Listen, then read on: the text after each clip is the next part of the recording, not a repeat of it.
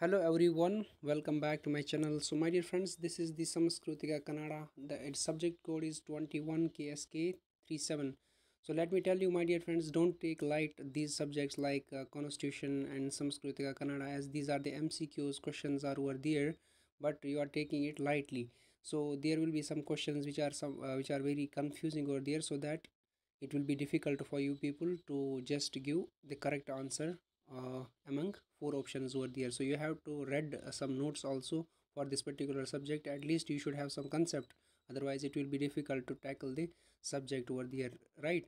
If you don't know anything about the Kannada subject, at least, then how can you just make correct answers over there? So it is necessary for every student to take to give some time for this particular subject and read all the modules, so that you can at least cover 30 questions among 50, right?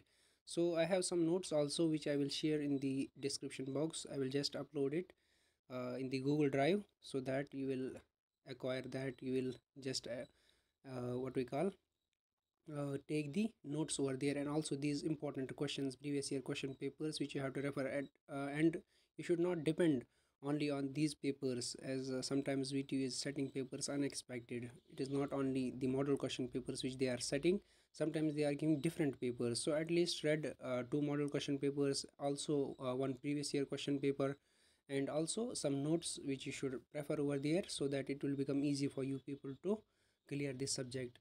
So I will share also notes. I have some interface of notes over here which you can see. So this is the interface of the handwritten notes which you can refer for this particular subject.